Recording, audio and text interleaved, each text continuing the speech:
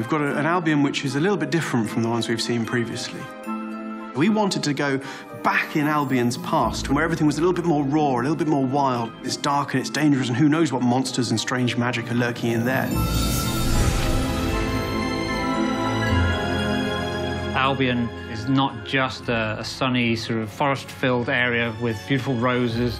There's also darker parts to it, and so our characters reflect those darker parts. Born a stranger, die a stranger. You're not sure whether they're good or bad. Each character has their own sort of unique quirks. We're building heroes that play very much like a first-person shooter.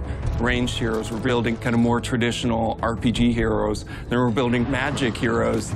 And that mixture just gives a lot of variety to different types of players. Who's ready for a little sword play? We're roughly 50-50 split on men and women in the game. We want to let you play with a character that you're gonna love. So depending on what heroes you bring, what combinations of heroes you bring, you're getting a really new experience. 4 heroes stand. Their fate awaits. You're a team, you know, the 4 of you against the villain. Beware, villains! We have come for you!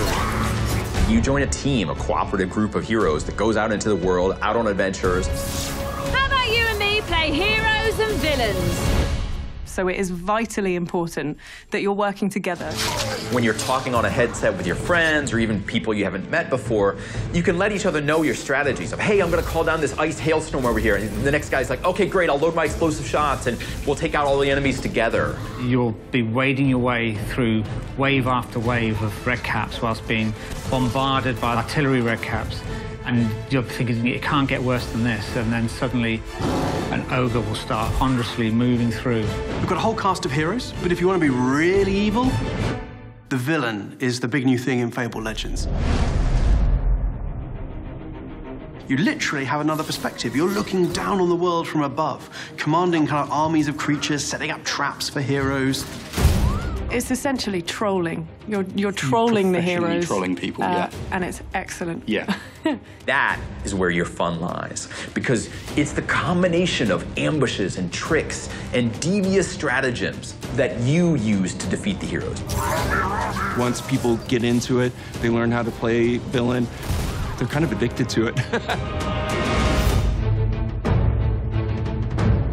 We're on Windows 10, and that brings us a lovely, massive, great audience on 2 platforms. Well, now things are going to get interesting. Windows 10 gives us DirectX 12, which allows us to bring you incredibly good-looking graphics. Fable has never looked better. When you're playing on an Xbox, or whether you're playing PC with your friends, or a mix, no matter what platform you play on, everything that you have is shared across them. But I think there will be some competitive energy between the PC players and the Xbox players. Who's better? Finally, a challenge. So that's going to be interesting to see. You can play as a hero, as a villain, and you can play through the series of quests that are available without paying a penny. So free-to-play means anybody can download and install Fable Legends and play the entire game for free. No tricks, no ifs, no buts. We didn't want to sell winning power advantages. We wanted the game to be balanced. Being free to play means that we can launch a game, but continue to add hours and hours of content in the months and even years to follow. Let's get serious. Fable Legends is the biggest, boldest it's ever been before. We want to bring you an experience that's second to none. And you can do it whether you're an Xbox One player or whether you're a Windows 10 user. That's truly cool and something we've not done before with Fable. We're giving you in Fable Legends the ultimate choice. For the honor of Albion. Are you going to play on the hero side of the game, or are you going to be the villain and mastermind the game against the heroes?